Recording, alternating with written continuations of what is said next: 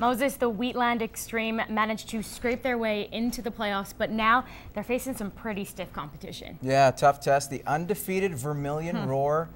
They clearly went 14-0, solid on all ends. Very depth-wise in terms of their scoring and everything else, but it was definitely a barn burner. As usual, between these two teams, the Vermilion Roar and Wheatland Extreme met at Vermilion Stadium for a do-or-die one-game playoff over the weekend.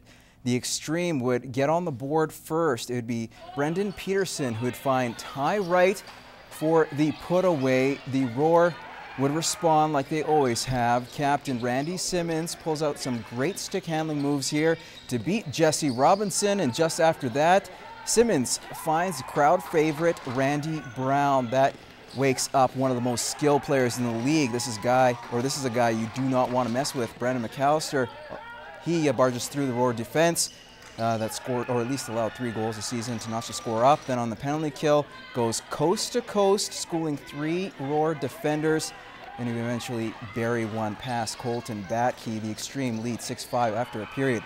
To the second, the Roar cut into the deficit. Dustin Todd shows some great individual effort, grabbing the loose ball twice, then scoring while being knocked over. Tied at 7. They're heading to the dressing room tied at 10. After that, the teams kept this one close. The Roar's Zach Grant puts the low ball past Robinson with 1:55 left. Roar up 14-13. Right after that, following face-off, McAllister leading the Extreme into enemy territory. Keaton Merger fires a rocket past Batkey, all squared up. 1:46 left. Roar with the following possession.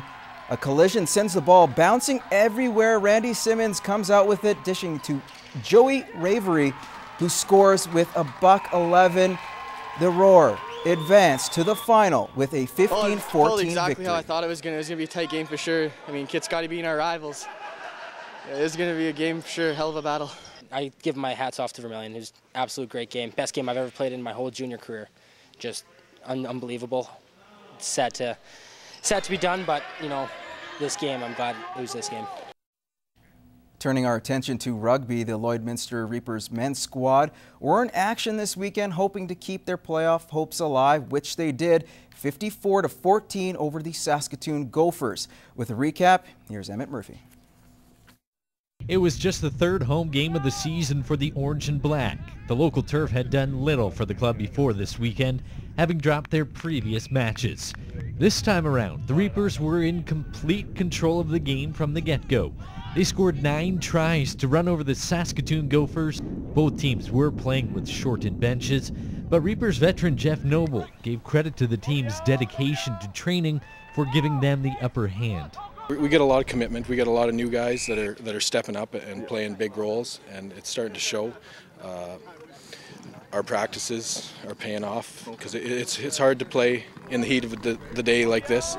The Reapers' next game is scheduled for next Saturday at 4 against the Saskatoon Wild Oats at ES Laird. As for the CJS Cold Tubing Reapers women's team, they went 1-2 this weekend in the Stampede 7 tournament in Calgary. And now to another sport. It was a battle of the undefeated. The Lloydminster Vandals have been on cruise control the first 3 games, but this past weekend was a tougher test for the Border City bunch. They were in Calgary taking on the Wolfpack. The Vandals come out with a 10-point victory in the Wolves' den to remain undefeated and take sole possession of first place in the league. The Vandals are now back home this Saturday against the Edmonton Army. Now to the Lloydminster Rebels, and they've had a up-and-down week at the Canada Cup in BC. After a hot start, the team trailed off and they fell into the loser bracket, which meant a long journey to the finals for the local girls. The Rebels fell just short against the Delta 97s, losing 6-4. The girls worked to the bone in this week, playing 11 games total, winning 7 of those contests, including 4 mercies in a row. They just missed the podium with a 4th place finish. Well, to baseball locally tonight, the Meadow Lake Sox at 10-2 take on the Lloydminster Juniors. This game was postponed from last week. They're playing at Wallace Field tonight at 6:30. Meanwhile, at Legion Ball Park tonight, the Midwest Expos look to end a 5-game skid against the North Battleford Beavers. Again, 6:30 game time for that one.